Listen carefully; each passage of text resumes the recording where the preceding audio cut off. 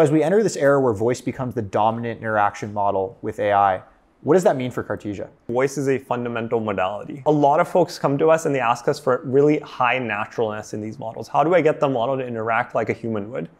And part of that is for use cases like support. For businesses, this is a game changer. You're going to see a ton of deployments of voice agents across front desk, customer support, back office. There's so many areas and industry sectors, financial services, healthcare, et cetera, where you're going to see this actually emerge.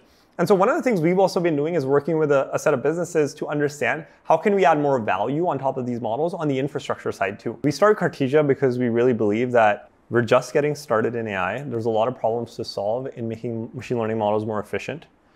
And multimodal data and multimodal applications are kind of the next frontier. Cartesia is really like a mix of a research lab and a product company. Sonic 2 is really us pushing the boundaries of the model's quality while maintaining latency. It's a voice generation engine. You can use it to create a highly expressive voice audio. You can do speech synthesis. You can voice clone. It's really a great tool for both use cases in the voice calling side. So think customer support, having an empathetic support agent you can talk to, and the creation side, where you just want to create cool content. So it really works well across those sets of use cases, and we've made sure that it's the fastest model in the world. And I would say deeply integrated engineering-driven culture.